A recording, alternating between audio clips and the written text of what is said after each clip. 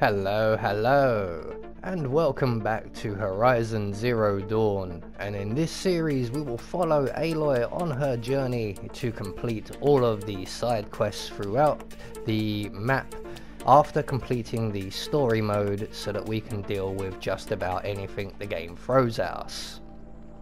So we are currently here on the map, which is just outside or just inside Meridian, and we have a challenge just by the Hunter's Lodge. I believe this is the last challenge available in Meridian. So we are going to approach the exclamation mark and the gentleman below it and find out what he wants. Someone over there. Oi there, Outlander. Name's Vilgund. Did you come to the city looking for work? Oh, good shards. Enough to buy garb more becoming of your... Okay, stop there if you want me to hear you out. I only meant a well-molded woman such as you. I heard an interesting rumor about a Banuk camp. Tame machines, the rumor said. So I hired men to investigate. Just investigate, that's all. Those Banuk are canny, too canny. I paid up front. Well, half up front. I've had no word back. So now you're hiring someone to find the last men you hired. They're a sunk cost. This rumor's worth more to me. So is there any more to the rumor about this camp? The last bunch just wanted to know about the reward. Hey, you're a smart one. This camp isn't even big enough for a name up where the snow won't thaw. They say the Banuk there live alongside machines. Peaceful as you like. Keep them, use them, sing to them. If it's true, if we learn how they do it, think how valuable that would be to all the tribes. When you say valuable, you mean they'd pay you for it. Girl, I'm not made of straw. What can you tell me about the Banuk? The Banuk women. Snow witches all. Cold eyes, cold... They choose to live up there in Ban-Ur, in the ice. Trying to have a conversation, it's like chipping them out of the stuff. They prefer machines for company. That's why I'm putting my shards on this rumor. Then they might not want outsiders to know about this place. Their mystic act. No care for possessions, for luxuries. Pile of slag. Those people bargain harder than the winter frost. Are you some kind of merchant? You don't seem to have any wares. More of an explorer.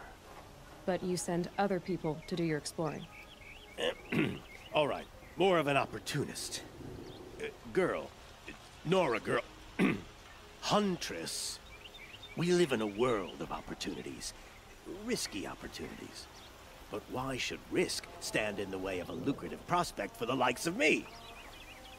All right. I'm more of a gambler. If I did look into your rumor... You won't need to climb up the shoulders of the world for it. It's on the edge of Banuk land, beneath the anvil of the moon. And you look like you know your way around the savage east. The east. If it's true they walk among machines without fear in this camp, well, you can't miss that, can you? Payment on return. You wouldn't see a good carja girl riding a machine like that. So it turns out that the Banuk have found a way to tame the machines, and we have been tasked with investigating this rumor. So we're going to have to make our way to the Banuk territory, and as you can see on the map, it is an extremely long way. We are going right to the far end of the map, right before the frozen wilds, and we don't have a campsite too nearby, so we are going to jump to our nearest possible point, and we are going to have to hoof it the rest of the way. And hopefully we won't bump into any machines or things like that along the route. Although with such a long journey to make, that is unlikely. We are likely to bump into at least some machines, and here some are as we speak. Now normally I try to avoid these battles, but these particular machines are very lucrative and it is always worthwhile to attack them. These are like the crab type machines. I can't actually remember their names or the name of the machines, but they are incredibly good because they carry storage crates on their backs which usually have something worthwhile in them. So as I said, it is usually a very good opportunity here to take these guys out. They are relatively easy to eliminate with the tear blast arrows, but they do have shields, so a surprise attack is often the best way.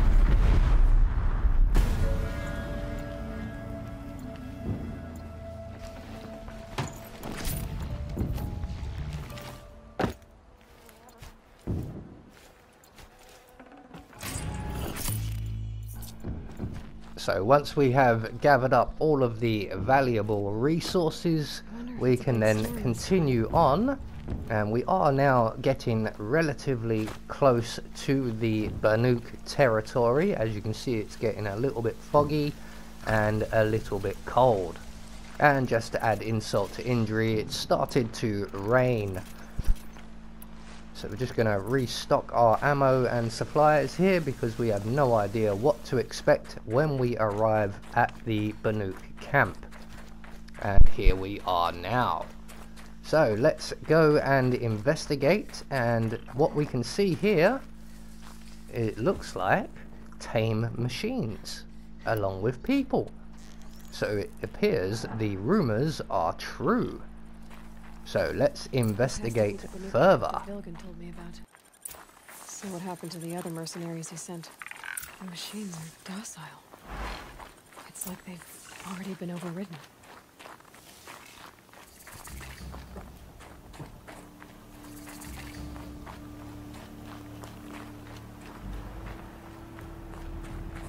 They're docile. Feel unnatural.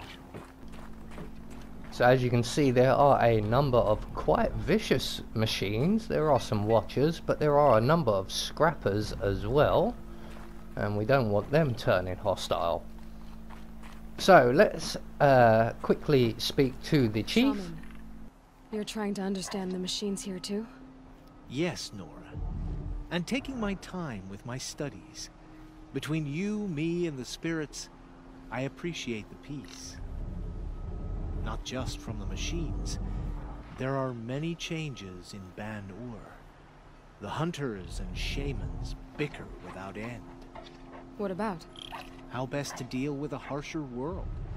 The hunters, they don't want it back the way it used to be. And we shamans find ourselves able to explain less and less. So many are exiles now, sent to wander. Here, no one argues. So, I welcome mystery. Machine spirits are anchored in all places but this one lake. It's a riddle. She rides machines. She rides machines. The spirits have granted her favor.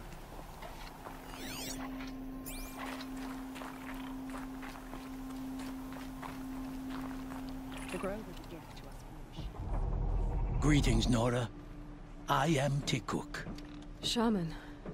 I've never seen anything like this. The blue light is strong here. My people traveled far from the heights of Ban-Ur to experience it for themselves. The blue light. The light of the machine spirits. It is all around us. It settles upon us. This is how it used to be, before they grew angry. I know about the derangement, but I didn't think the machines were ever this calm. What is it about this place? We don't really know.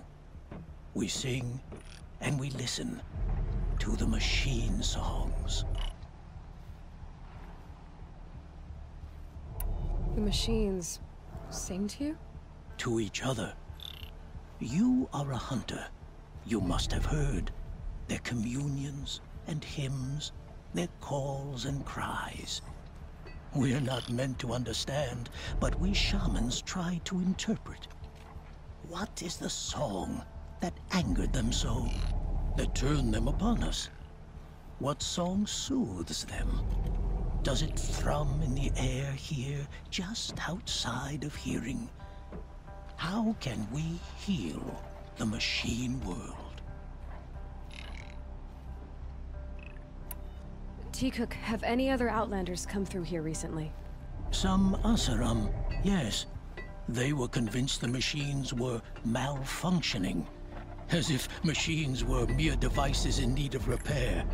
Well, that is how the Asaram see the world, is it not? They ate with us. Then, when they were satisfied there was nothing they could explain, they left with the Northern Light. What's with the big guy? I was drawn to this place in a storm. At first, I thought the keening was the wind, snapping off the mountain's frozen face. But no, it was the Thunderjaw's song. I found it crouched on its haunches, its metal unmoving, and I took shelter beneath it. When the storm cleared, its singing done, perhaps the spirit left its great shell, or perhaps it slumbers and remains. So we have not stripped and gleaned this one. We treat it with the care it is owed. Do you mind if I look around more, Tikuk? Speak, trade, listen. You are welcome. No harm will come to you here. So it's not the Banuk that are doing this. There's something about this place. They can't see it, but maybe my focus can. So, we believe that these machines are docile because of a device. This device will be around the Banuk camp somewhere, and we've just got to locate it. And I think we just have. There, a signal. So we're going to make our way up to that area there, and hopefully along the way we may even find the Oseram explorers that the merchant has sent before us. So we've just got to find our way up the mountain. Ah, there looks like a yellow tinged ledge just to our left there. That's the one. So let's make our way up the mountain. Luckily there is a path here, thank God. I hate climbing. Climbing is a chore, even though the path is incredibly short, and we are back to climbing once again. But we are making progress. We are making our way up the mountain relatively steadily. We are almost there, I believe. There's a little way to go yet. Unfortunately, when climbing these rocks, I don't know whether it's colour blindness on my part or just not being able to see, but I tend to not be able to spot those yellow markings or light grey markings that indicate where climbing opportunities are. So the climbing aspect of this game is somewhat difficult for me. But we have actually made it up, I believe, to the highest point. And we have a few more tame machines up here. It looks like Glinthawks, quite possibly. The Glinthawks are just waiting. Good sign, I guess. So around this final corner here, and we find the Ossaram. Vilgan send you. I guess shards can buy a conscience. Never mind. Nora, you have to stop the others. Up ahead, we snuck up and uncovered some kind of ancient device, plain as an anvil. That's what affects the machines. The other bungheads voted to take it to Pitchcliff for auction. But it's taken a beating already. Like it dropped from the sky. But we tried to stop them digging it out. Without that thing up here, those Banuk will be massacred. I'll stop them. You two get out of here. It sounds like you've already done enough damage. Well, that's a fair appraisal. So, some of the hired Ossaram are trying to remove the calming device. We need to stop them. Who are you? You're not one of those Banuk. Too late. Let me look at it. Hold on. This was our delve. We did the work. You want to put your axe in? What's this thing worth to you? I don't know about this. This was your idea. You started it, you can finish. All right. Could be this thing's just scrap, but even scrap has a price. So I'll ask again, what's it worth to you? It's worth more to me than you are. You still want to negotiate? Forget it. All East's ever given me is black toes. They've made a mess of this. So let's go and see how much damage they have caused. It looks like the damage may very well be irreparable, or irreparable, or irreparable even.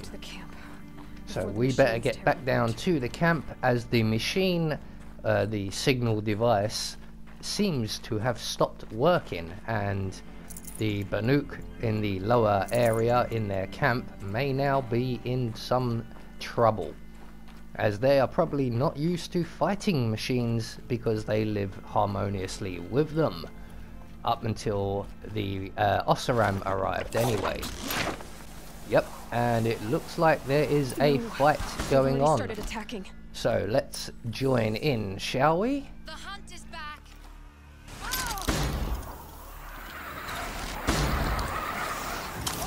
The machines are angered. Keep your distance. Hunters, defend the camp. Do what you must. Yes. Roar and rend at me. I don't fear it.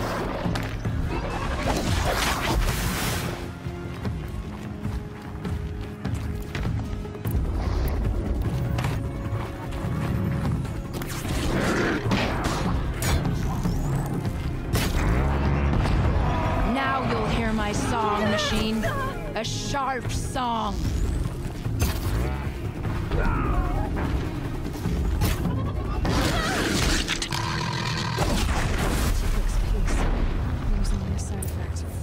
He's not going to be happy about this.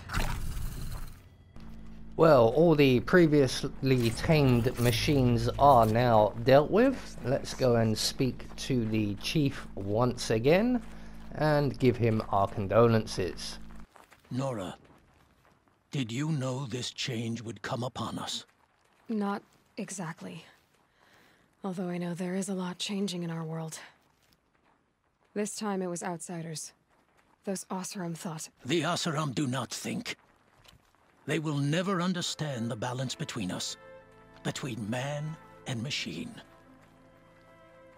Now the blue light has gone, and we are left with many songs, but more for mourning than gratitude. So what now? Will you go back to your homeland? When we teach the young to walk on shifting ice, we say, the secret is taking one step, then the next. Perhaps one day, we will understand the machine's mysteries. I hope so. Good luck, T-Cook.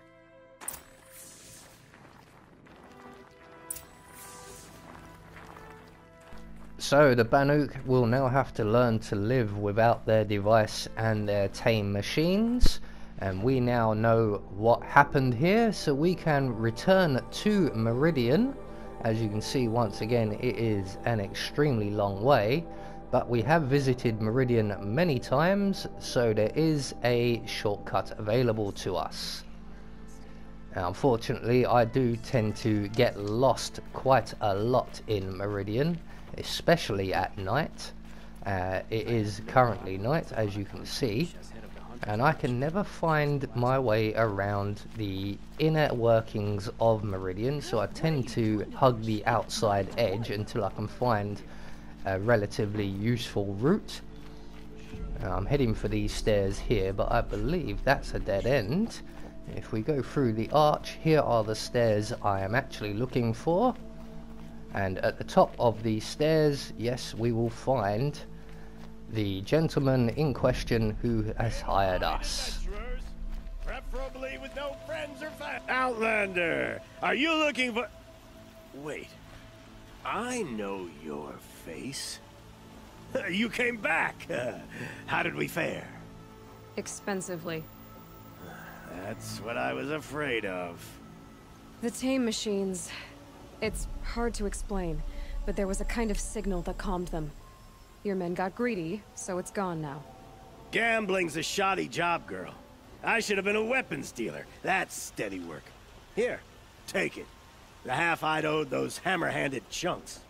Half? I finished the job. And what was it you said? Enough to buy a more becoming garb? What do you want? Carja silks? Ah, hoisted on my own purse strings. So there we go, one more side quest completed. We're gonna leave the story there for now. I have been Anubis, and I will see you all in the next video.